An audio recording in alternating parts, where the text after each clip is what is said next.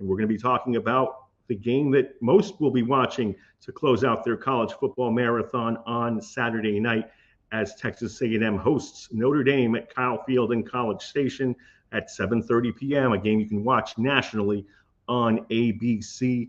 The Aggies are a 3-point favorite against Notre Dame, and it'll be interesting to see how Mike Elko fares in his debut as Texas A&M head coach. He had been at Duke, had great success, is returning to A&M, where he was the defensive coordinator for a number of years, taking over that job after a season as Notre Dame's defensive coordinator. So very familiar with both programs is Mike Elko, extremely familiar with the quarterback he's going to face, as Riley Leonard was his QB at Duke, and now the potential first-round pick in the NFL will look to close out his college career with a strong season in South Bend with the Fighting Irish.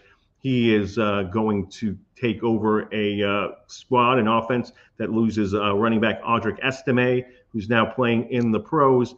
But certainly there's no question that Notre Dame has the talent to be a threat to make the college football playoff, to have a strong showing in Marcus Freeman's third season. Freeman won 9 games in his first season, won 10 games last year. His quarterback was Sam Hartman, who was at Wake Forest all those seasons, and then last year had a pretty strong showing in South Bend before going off to try and make his NFL dreams come true.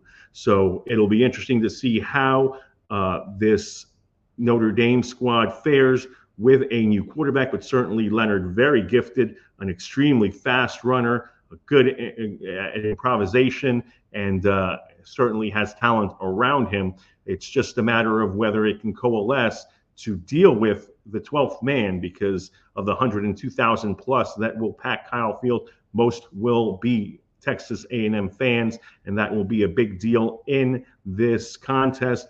Both teams have new offensive coordinators, as Notre Dame replaced theirs, and they have Mike Dembrock going into this game. He was spent the last 2 seasons with LSU, but was an assistant in South Bend for most of the last decade. So he will look to replicate the success that he had with Jalen Daniels, the reigning Heisman Trophy winner, and try to get the most out of Riley Leonard, who is just as fast as Daniels, believe it or not. Not quite the passer, but we'll see if his accuracy improves in South Bend under Dembrock. And for the A&M side, having Mike Elko, huge coup recruiting-wise in terms of having a coach like that now at your disposal.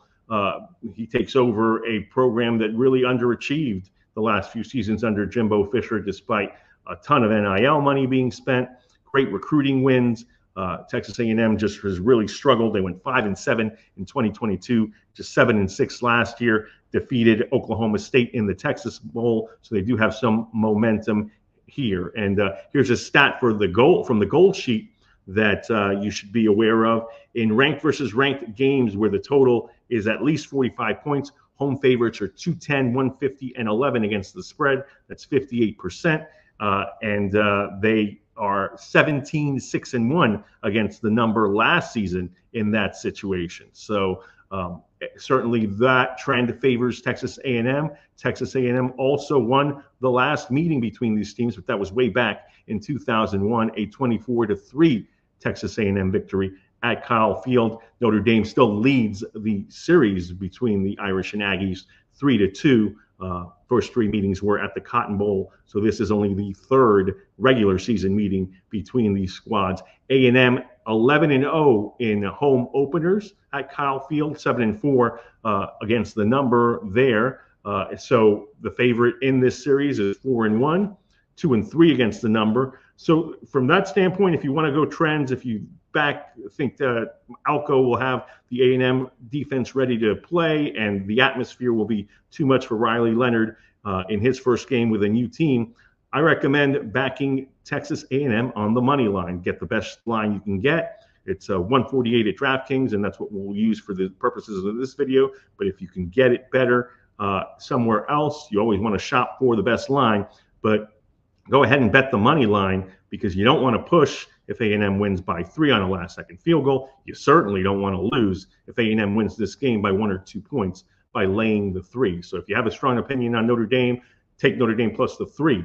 If you're backing Texas A&M, bet the money line. That's our recommendation here. The Fighting Irish lost their only game as an underdog last season, although they led Ohio State until literally the final second. So we'll see how they respond here. I expect both teams to have a strong season, but I back Notre Dame in this contest. The favorite to score a touchdown in this game is Jeremiah Love at plus 550 to score 2 or more touchdowns in this game, minus 110 to find the end zone. Le'Veon Moss is at plus 105 to be an anytime touchdown scorer. Leonard is at plus 150. And again, he is such a threat with his legs. That would not be a bad bet. The points should be hard to come by for both teams. That's why the total is set at just 47. For Notre Dame, the team total is about 21 and a half. For A&M, it's about 25 and a half. So again, this is going to be a very tight game, I would think. I actually lean under, but the play here for the Wager Talk TV YouTube channel is to back Texas A&M on the money line. Make sure you are subscribed to all our videos here on the channel so you never miss a play, and be aware that we have a great deal going at Sports Memo, where if you buy 2 weeks, you get the 3rd week free. All access deals going on right now at both Sports Memo and Wager Talk. So check out the sites, pick the package that you want best, the handicapper that you most trust, and let's make some money together. You can follow me on Twitter at Mejia Dinero. You can check out my page at sportsmemo at sm.buzz/TDN. TDM. Once again, we're going with Texas A&M to beat Notre Dame on the money line Saturday night in College Station. Thanks for watching. I'm Tony Mejia.